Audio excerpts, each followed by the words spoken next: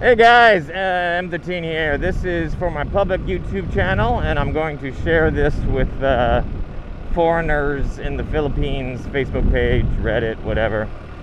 And at first, this guy on the left is exercising, so that's good. You got a older white guy, he's out pumping his arms, getting his exercise in, and that's good. But he still had a really large gut. Here's the thing, like I've studied this topic. I've talked to doctors one-on-one. One of my best friends is one of the most renowned doctors on the planet Earth, and I'm not exaggerating. He's one of the best doctors on the planet. Like, he flies from country to country to teach doctors how to be doctors. Anyways, yeah, and he said that, well, it's a known fact. Just waist fat is the worst fat. Like, people think, oh yeah, I'm not fat, I'm slim, and I got a bit of a beer gut. You know, I have a beer belly, but other than that, I'm slim. Beer belly is the worst kind of fat, period. Because all the fat around your waist, it suffocates and damages all your internal organs, you know, the things you need to live. So just because your arms and legs are still normal and you only have a beer gut, that doesn't mean, oh, I'm not fat. No, you're not only fat, you're like one of the worst kinds of fat, because you're damaging all of your internal organs by having that extra fat suffocating them. So yeah, that's my comment on beer guts. I'm just sick of seeing foreigners here that are fat, man. Like, there's a stereotype. If you're old, ugly, and fat, you go to countries like Thailand, Vietnam, or the Philippines, and you get yourself a beautiful wife, because there's a lot of poverty here.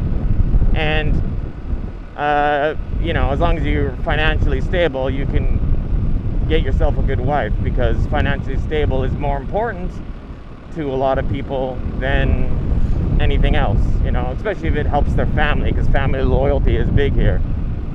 That's another topic. I see these foreigners a lot on the foreigner Reddit and the foreigner Facebook pages that talk about, oh yeah, my wife wants me to, like, give money to her sister or to my mother-in-law or this or that. And it's like, and then other foreigners that live here are saying, nah, fuck that, you know, you take care of yourself, you take care of your wife, and that's it. And I'm just sitting here like, yeah, fuck your family.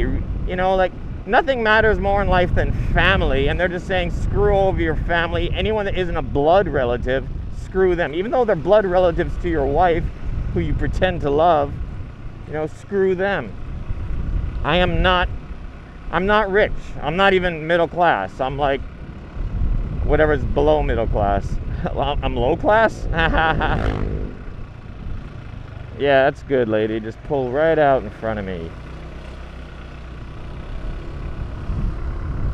You know, so yeah, I don't have much money, but I still send some money to my wife's family in the Philippines every single month since we married.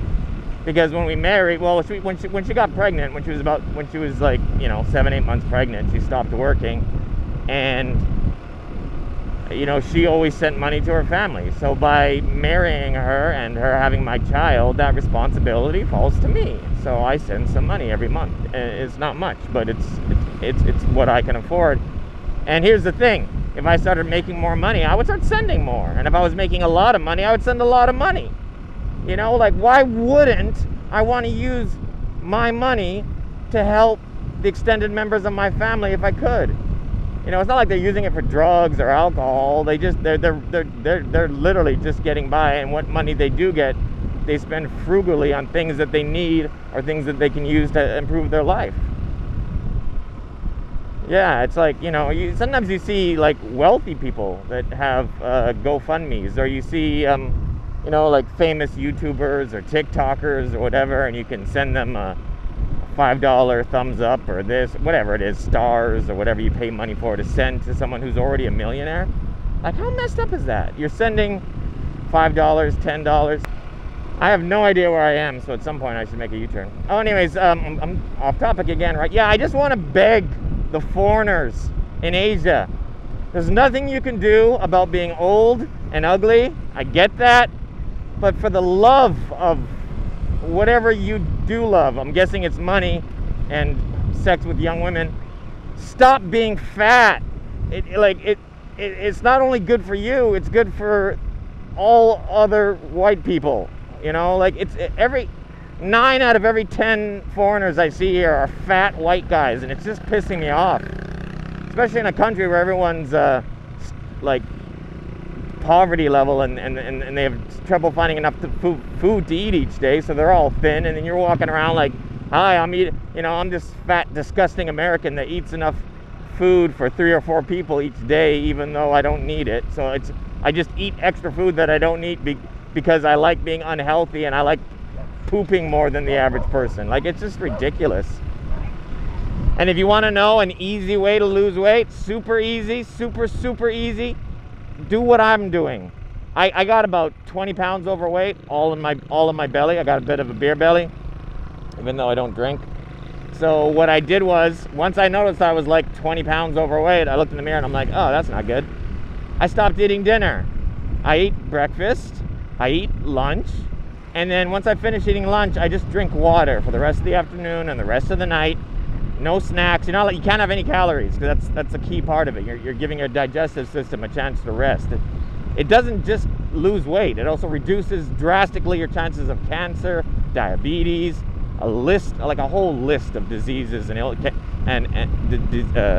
illnesses. So yeah, it's so easy, man. You just stop eating dinner, and after you've done it for like 3 or 4 days, guess what? You don't get hungry after lunch. You eat lunch, your body knows that's the last meal of the day, so your stomach kind of just shuts down and you don't feel hunger. Easiest thing in the world, and it makes you way healthier, and you steadily lose weight. And a lot of times when I say that to people, they often respond with, yeah, I don't eat breakfast right now. I don't give a shit about breakfast. You know how many fat people I know who don't eat breakfast because they're too lazy, because they wake up late in the morning and then they go to work or whatever, and then they just eat like an extra big lunch to make up for the fact they didn't eat breakfast. Or chances are what they do is, once they get to work, they snack on something, like they get a chocolate bar or something else because they didn't eat breakfast. And these idiots with their, I fast, I don't eat breakfast. Screw you. Breakfast is generally the smallest meal of the day, and most of the people that say they don't eat breakfast, chances are they snack on something else that makes up for it. But if you do the strict hard and fast rule, water only, go, man. I moved over for you. Just you eat lunch. Is that the same car? You eat lunch. After you eat lunch, from about 1 in the afternoon or 2 in the afternoon, for the rest of the day, water only. You'll feel better, you'll save money. Like, it's a diet that pays you cash. And you steadily lose weight because you're cutting out like 50% of your calories a day. Because I'd say, generally speaking, you get about as many calories in dinner as you do in breakfast and lunch combined. So you're cutting, yeah. And it's just, I'm just tired of seeing every foreigner I see here is just this fat, disgusting pig.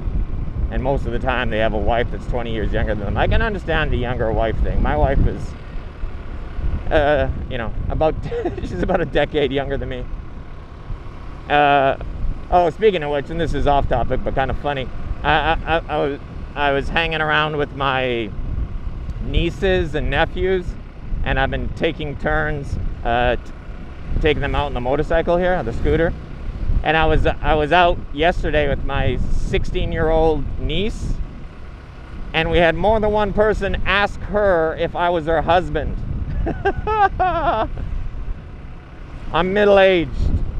She's 16. People are saying, oh, is this your husband? I'm like, my goodness. Do you have such a low opinion of foreigners that you think we're married? She's my daughter, for Pete's sake. Or stepdaughter, niece. It's complicated.